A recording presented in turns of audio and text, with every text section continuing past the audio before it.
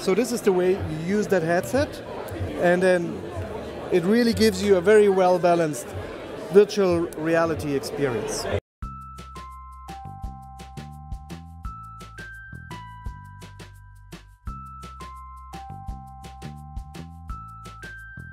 We truly believe that we're going to take a pretty bold step forward in terms of making VR ready and available and more interesting to a mainstream audience.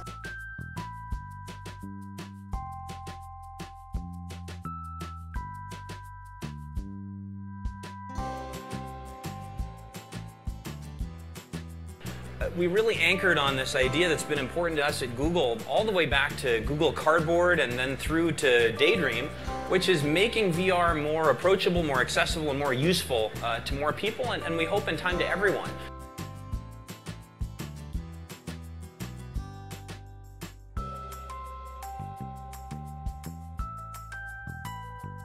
It's really exciting for us to see something like this manifest itself outside the smartphone.